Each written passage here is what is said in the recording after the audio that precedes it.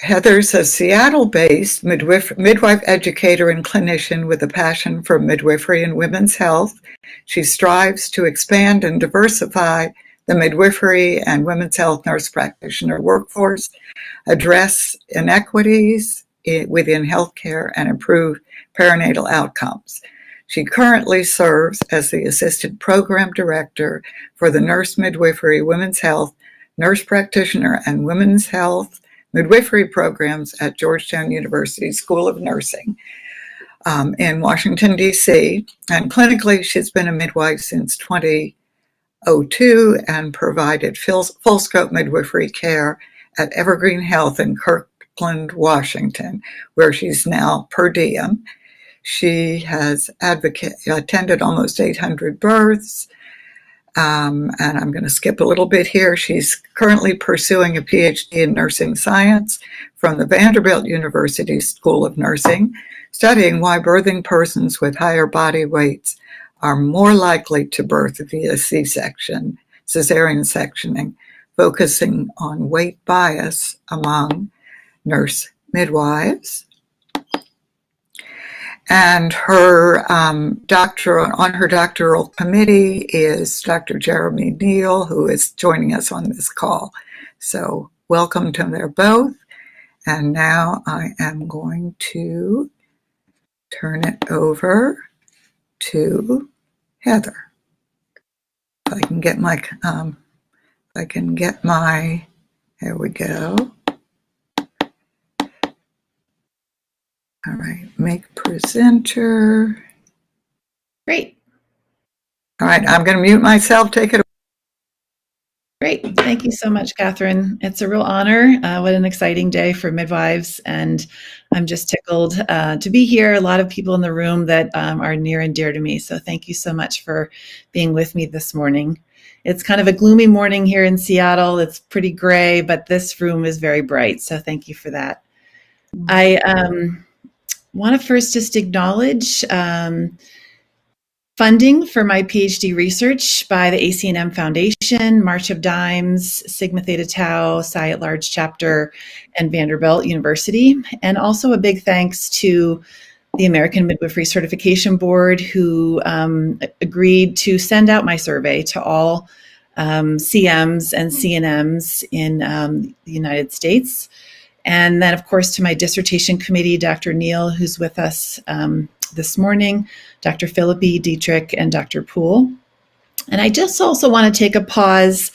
I've talked a lot, given a lot of podium presentations about weight bias. And I think it's important to just recognize sometimes this can be hard to hear when you're thinking about perhaps experiences yourself of experiencing harm in maybe the healthcare setting or in other settings, maybe in school or in your workplace, but also as practitioners, you know, we all have bias in some way. And I think it's important to just recognize sometimes we have caused harm. And I want to just start with everyone has bias, and our goal is really just to mitigate that and think about how we can do better. So that was really the impetus for my PhD studies and what I'll be talking about today. I want to first just start with some definitions. Weight bias can be thought about in two different ways, both in implicit and explicit ways. I'm going to be really focusing on weight bias as thinking about devaluation of someone who lives in a larger body, so someone with a higher body weight. You can have weight bias towards someone who lives in a smaller body, but the focus of my research has really been on what's more prevalent in U.S. culture of bias towards someone with a larger body.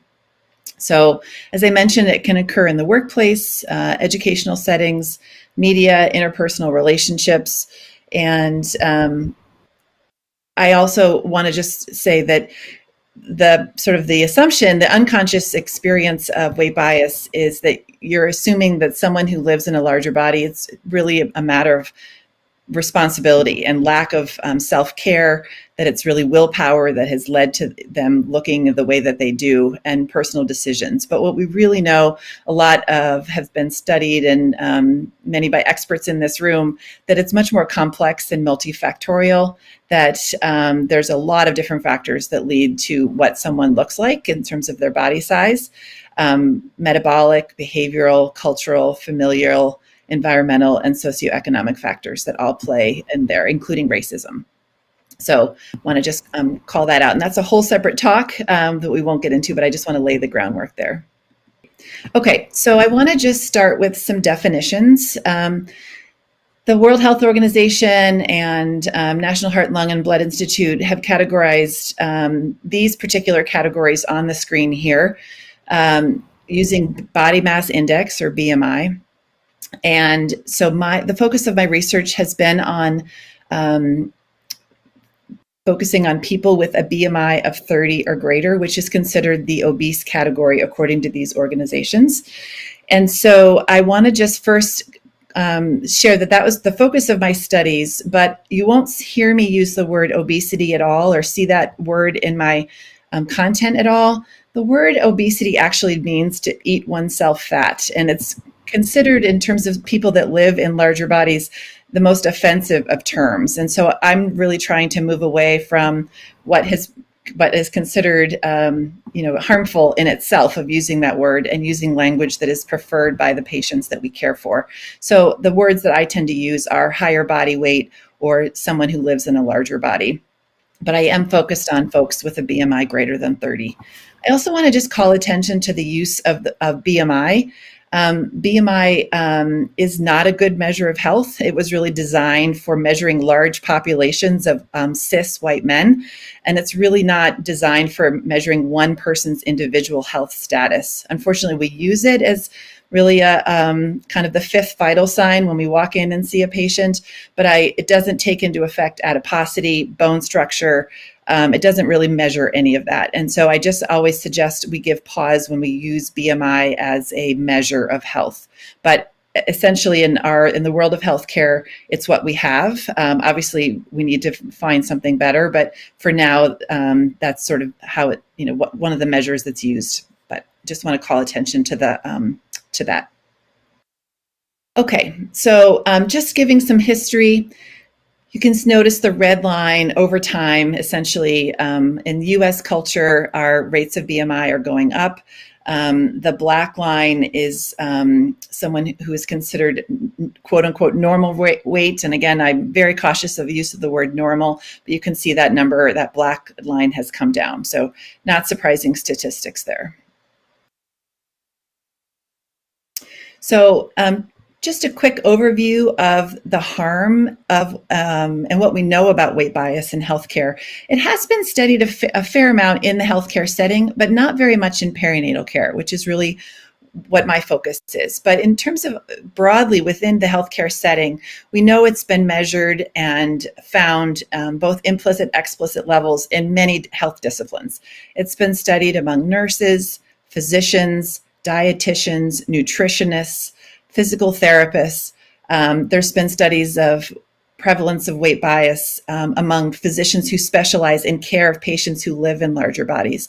So it's essentially everywhere in terms of healthcare, but has not been studied in the perinatal space. We know that weight bias is associated with negative communication patterns, less active listening, less rapport. Providers spend less time with patients that live in larger bodies without, very unconsciously. Clinical decision making can be affected. So all sorts of what is offered, not offering a treatment because of based on someone's size, even though there's evidence that says that it would be of benefit. So overall quality of care it's been studied that weight bias in the healthcare setting strongly impacts quality of care.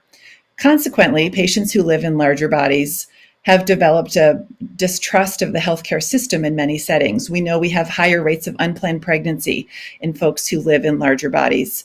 Patient satisfaction rates way lower. I was reading a study about higher rates of patients who transfer care during their pregnancy because they feel harmed by their provider.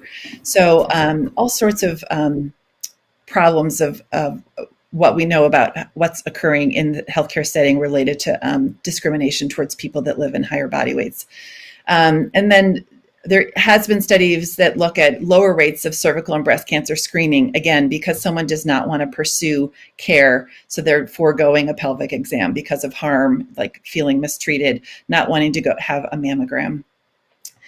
In terms of the adverse health outcomes, we know that when weight bias occurs in the healthcare setting, it contributes to patients who have increased food intake, less activity, poor body image, body dissatisfaction. All those, if you can imagine, are all associated. Low self-esteem, weight gain, depression, anxiety, stress, even suicidality and substance use. So we have a lot of work to do in improving the care that we're providing. Again, this is all in general healthcare setting, nothing in the perinatal space. What has been studied is we know that postpartum and pregnant persons are reporting that they are experiencing harm. This was a relatively small study, but 70% saying they experienced weight bias during their pregnancy or postpartum care. We've talked about strained communication that has been studied in the perinatal space, patients reporting basically not feeling like they're getting the information that they need from their midwives and obstetricians about weight gain, or nutrition.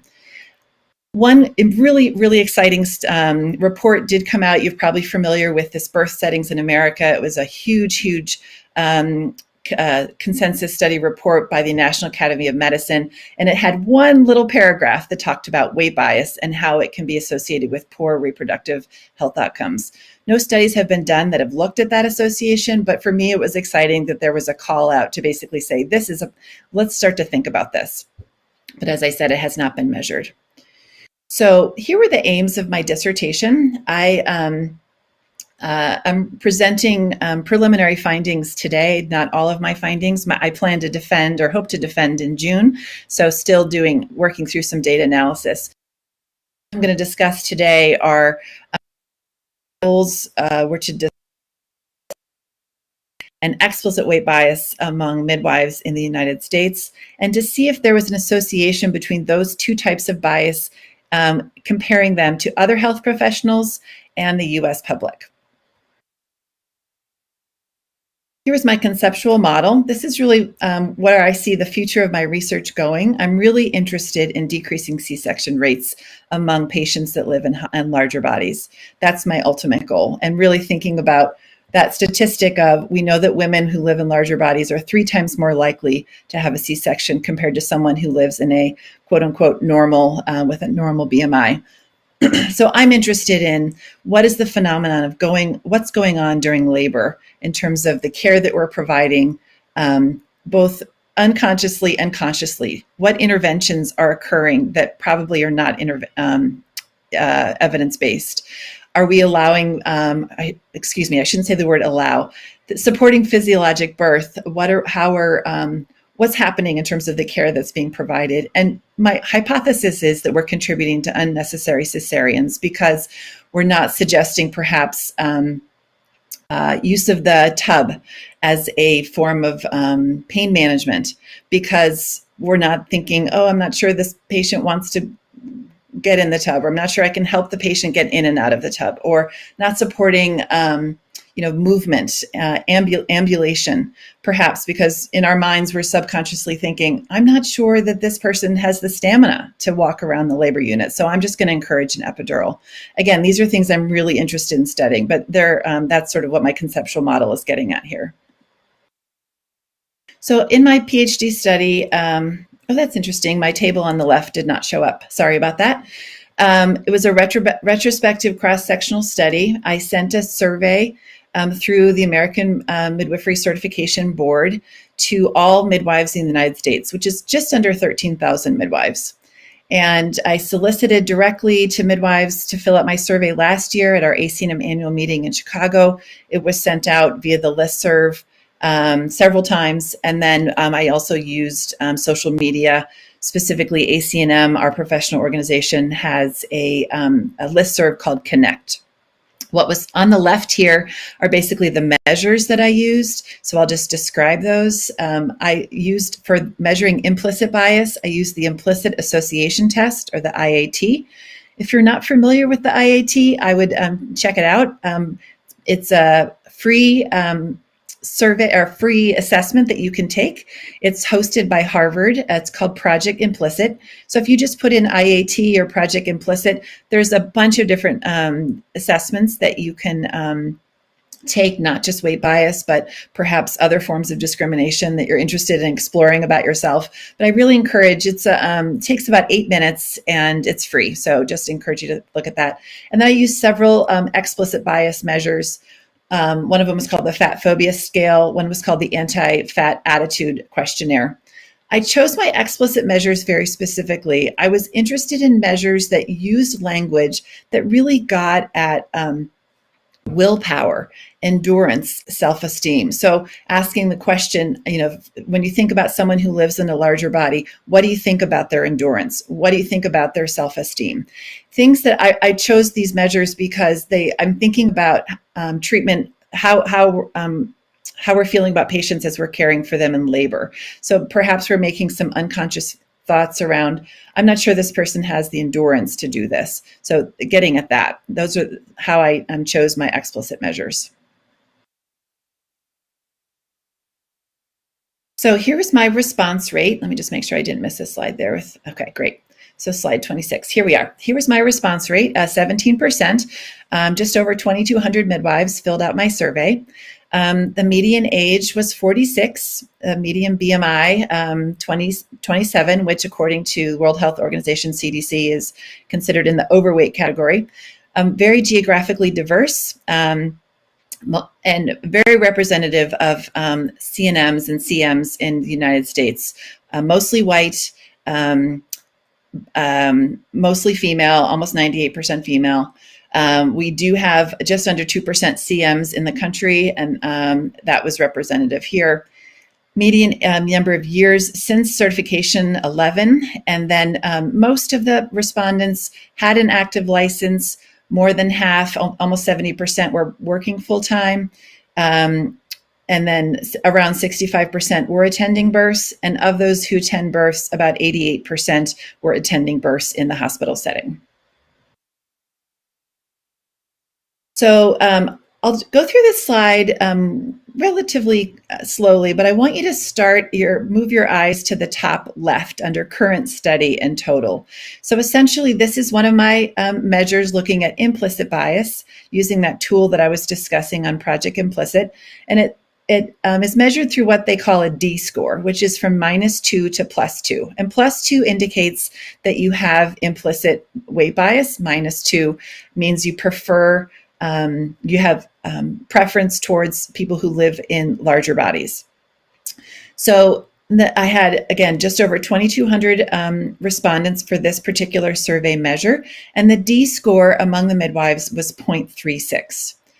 And I was interested in how does that compare to other health professionals? So if you move to the right, there was a study of 2,200 physicians in 2012 done by Dr. Sabin. And in that study, the D score was 0.4. There was also there's been ongoing collection of data through the IAT site of the US public. And that very large study was just published in 2022 and reported a D score of 0.48. So you can see that the midwives' D score 0.36 was lower than health professionals and the US public. And in the statistics world, those were all statistically different. Even though they seem quite close together, they were statistically different. What's interesting, though, is if you just pulled out the physicians who were women, who identified as women.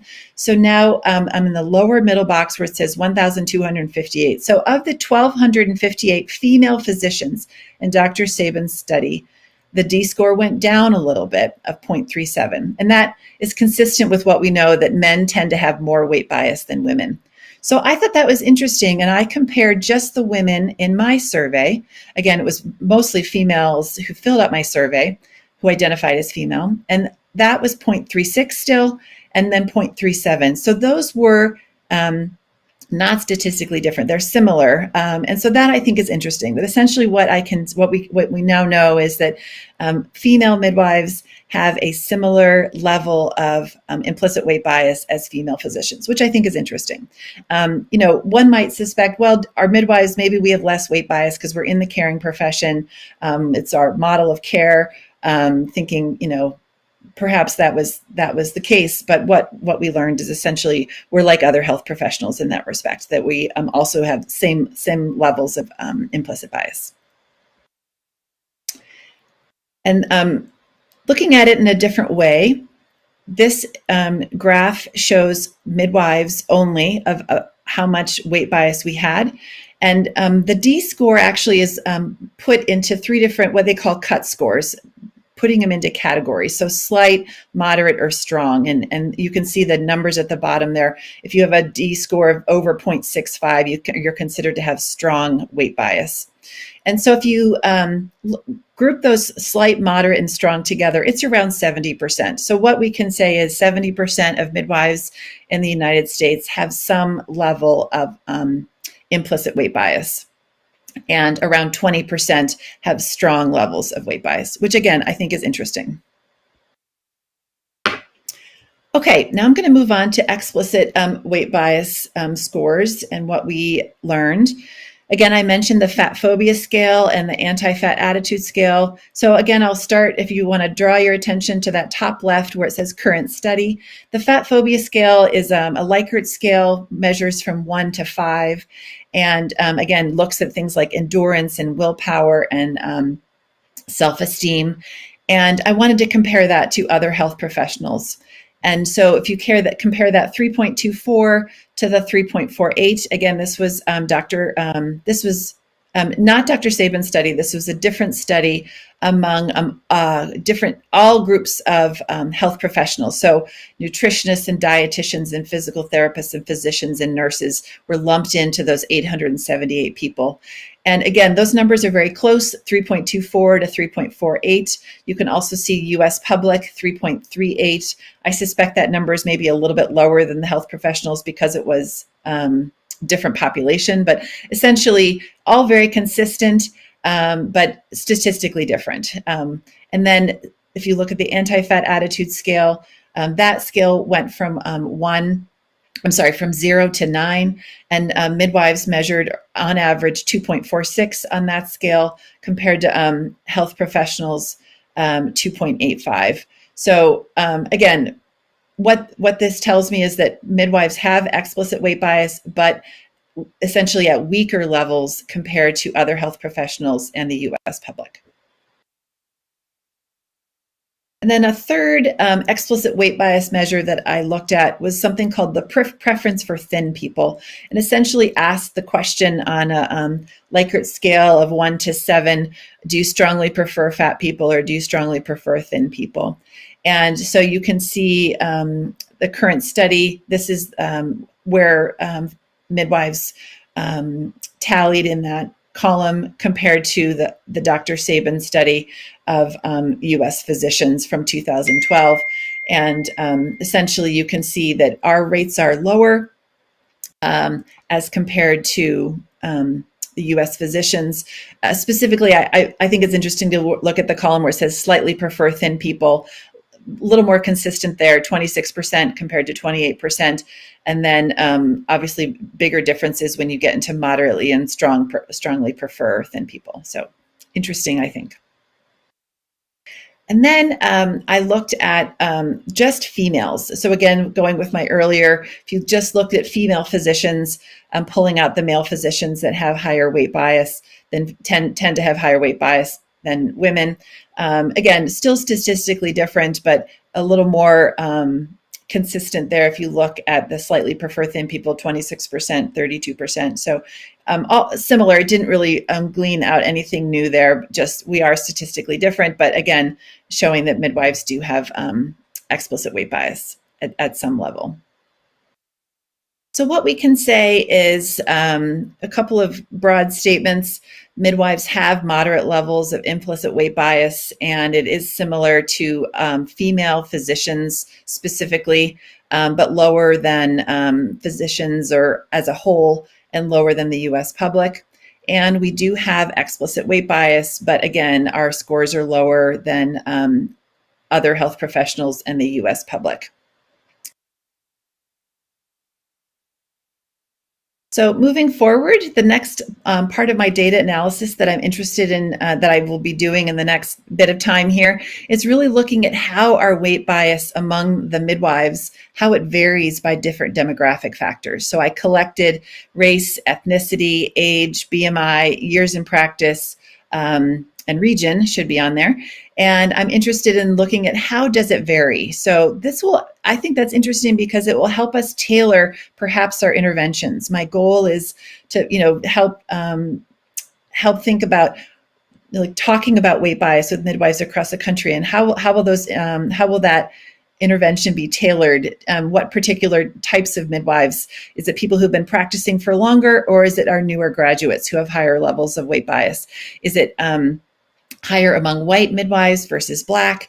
Is it, it's interesting to think about someone's BMI. One might assume that someone who lives in a larger body would have less weight bias. So I'm really interested in diving into that data.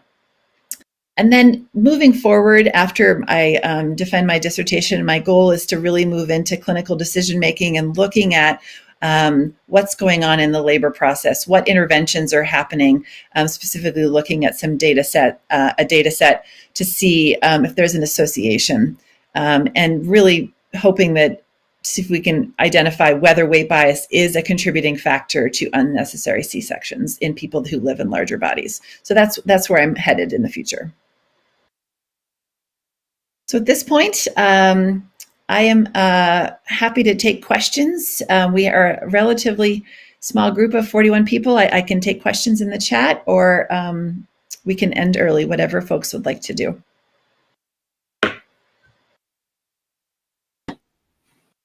No, I think people should have some questions and want to hear a little bit more about.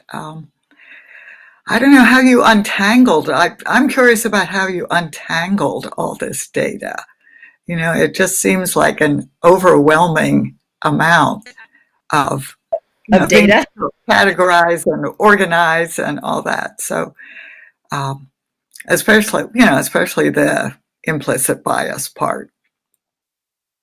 Well, I have a great committee. I think that it's interesting to me. The part that where I thought you were going to go, Catherine, is the untangling around.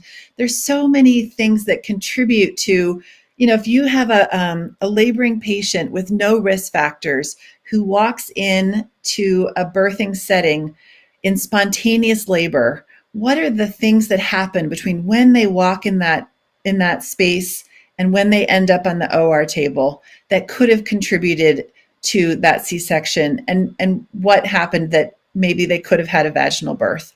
And to me, the untangling that I think is going to be challenging is how much can we say it was related to bias that occurred, specifically weight bias.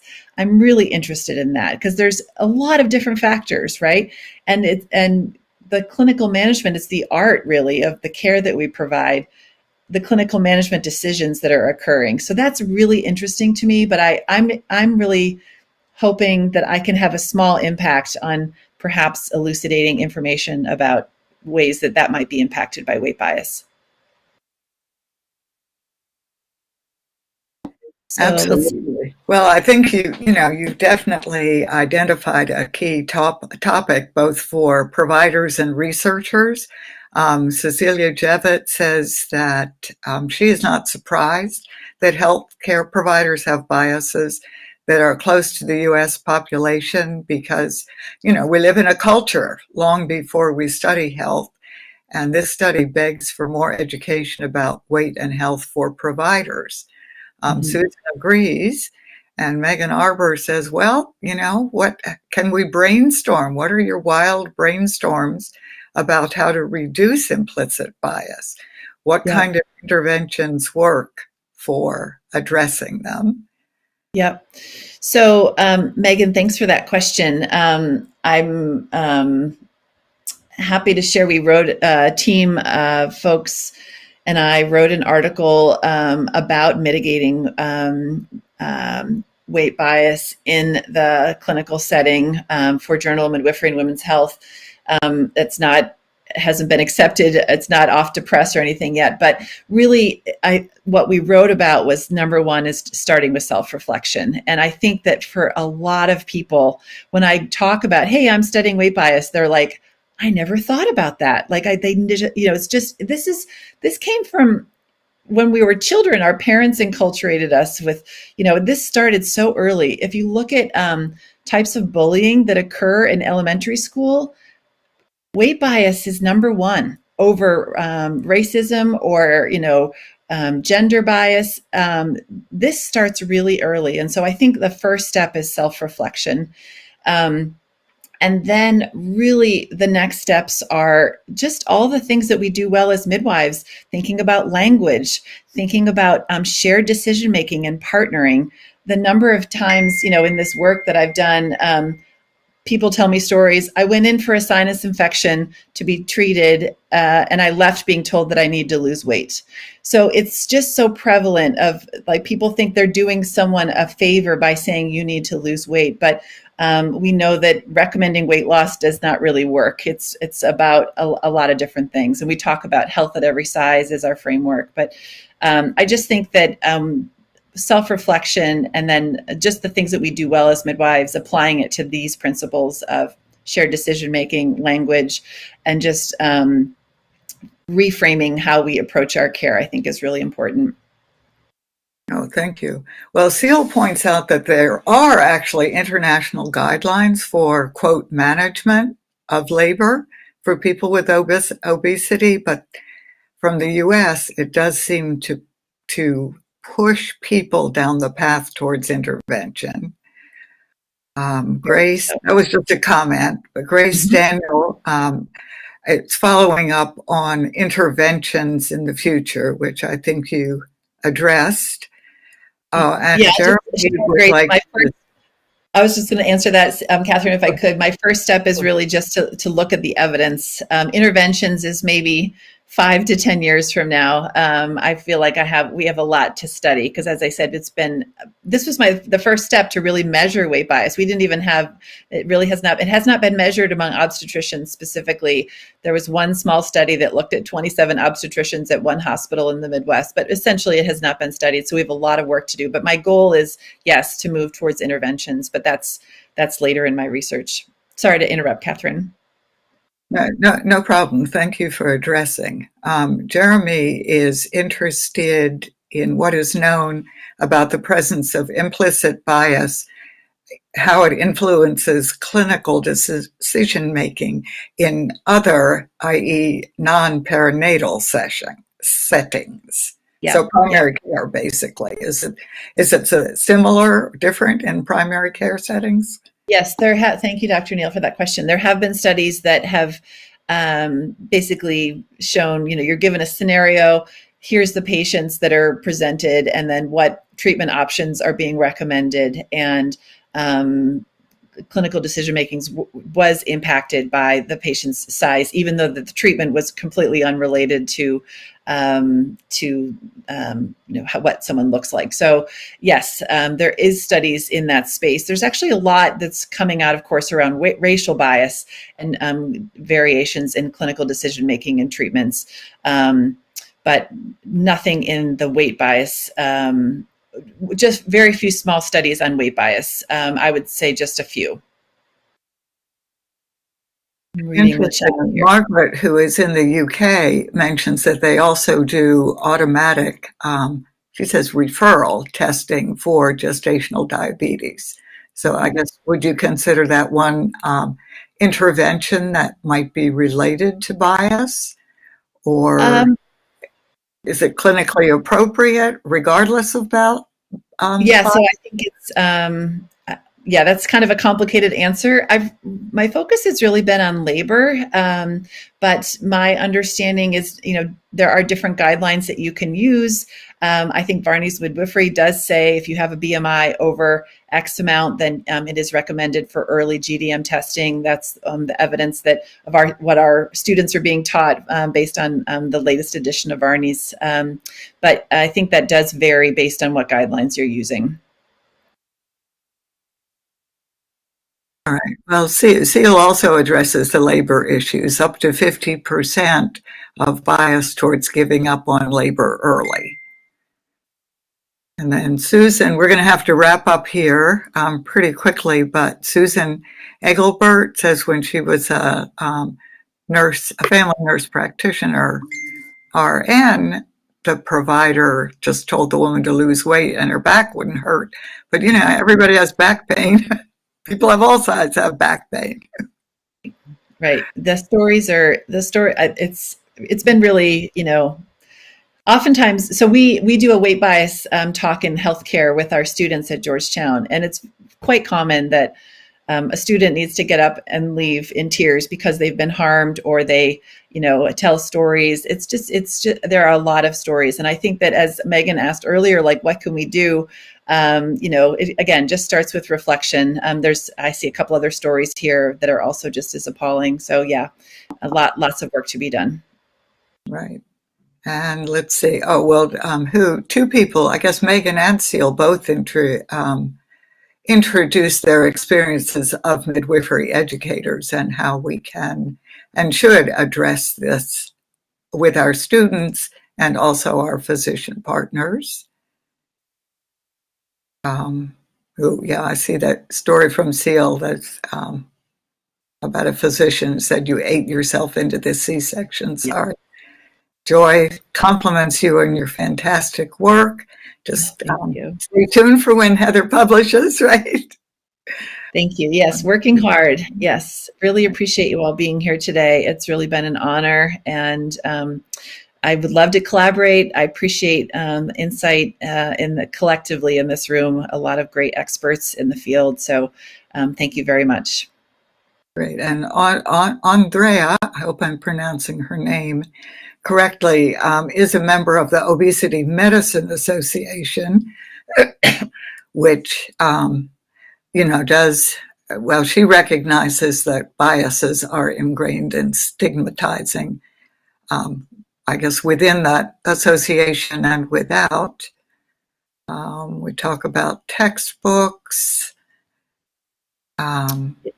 Let's see. Yeah, Helena talks about the education again, what we've been taught about health issues associated with weight and what studies untangle bias from real issues. And that's going to be our last question because we do have to finish wrap up the session. So last question, what studies untangle bias from real health issues? Well, that's a very complicated question. I probably can't answer in this short time, but I think that we have a lot of work to do, and I welcome collaboration. I think that, textbooks are really, really important. And textbooks take a long time from the moment you write it to the moment it's published. So I just encourage you all to think about language that you're using, ways that we're talking around, care of patients that live in larger bodies. I'm happy that in the next edition of Varney, there's going to be some therapeutic communication content in there, and we've tried to incorporate some content around weight bias in this arena. So, but yeah, lots of work to do.